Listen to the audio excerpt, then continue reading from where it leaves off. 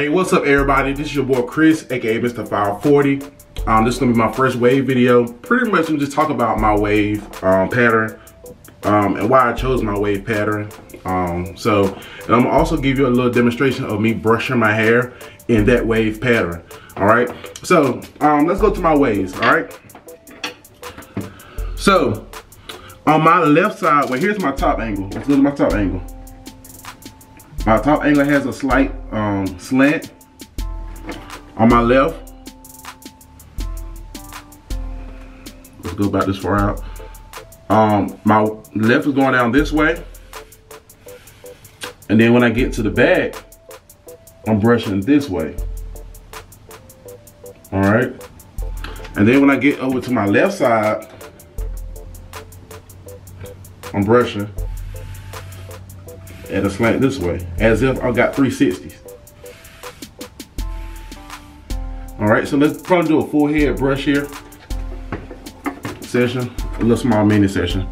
All right, so at the top, brush it in a slant at the top because my waves are slanted on purpose. Most waves, if you brush straight down, the waves gonna go straight across, but I want mine slanted. All right, so I'm brushing it going down on the right side. Then when I get near the crown here, I'm slanting my brush pattern.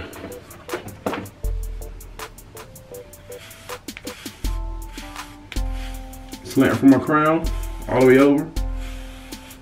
Then when I get around this way, I'm gonna brush it as if I'm 360. And then when I get back to the top, I'm going at an angle to slant it. So around my crown area, and I really need to work on my crown area, I'm going around.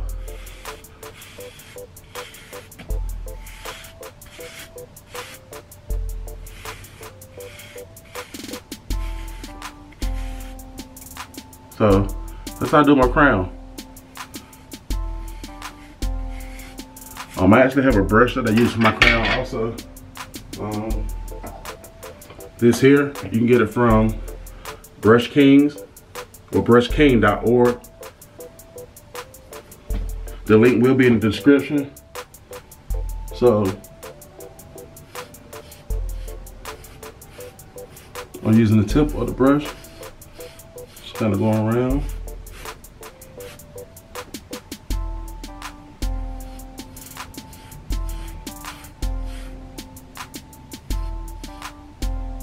But you see my waves going this way, and then they're going this way. That's a 540 wave pattern there. And why I chose the 540 wave pattern was because I just like the style of the 540 wave pattern. There's a lot of wavers such as 360 Jeezy, Hurricane Henry, and a lot more who have really mastered the 540 pattern. There's a couple websites I go on Facebook, which are Elite Spins, WRL, Waves Are Life. I think Kato is the administrator at Elite Spins, and I think Hurricane Henry is the administrator at Waves Are Life. But there's a lot of information up there, a lot of information up there. I'll be a lot of the lives, kind of just really listening, taking in notes. You know, trying to learn how to better my waves. One thing I do also is I don't always use a brush. Sometimes I use a comb. The comb is great. Sometimes I do comb sessions. Comb sessions actually help with force and lining up your waves and widening your waves also. Depending on your hair texture, your waves aren't going to be but so big. I kind of have a medium coarse hair texture, I guess, and I think my waves are pretty much about this wide on top. So the comb helps out with it.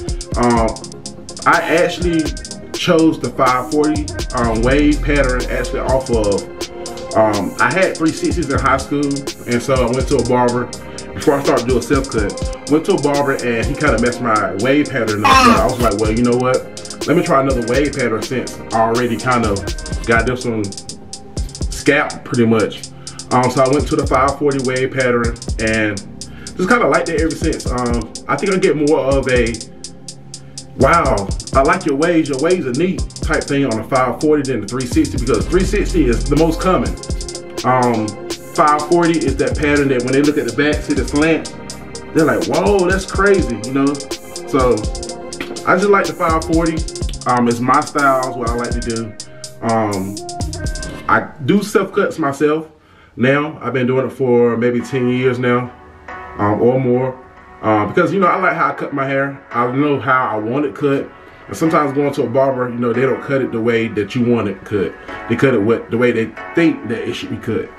And it's okay if you go to a barber, tell the barber what you want. Don't let the barber do what he think he should do.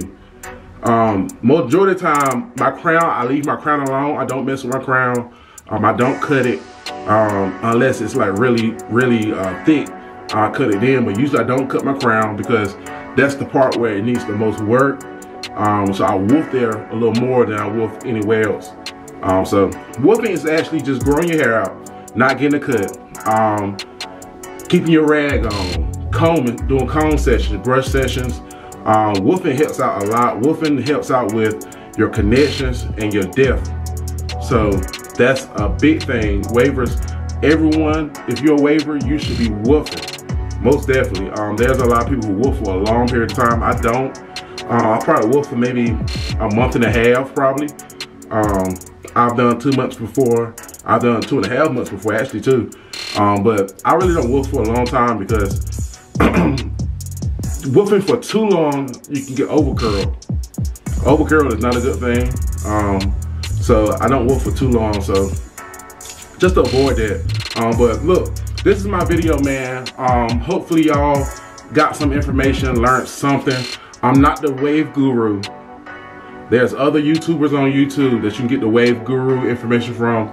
That's not me. I'm just explaining to you how I do my waves and, you know, how I brush mine.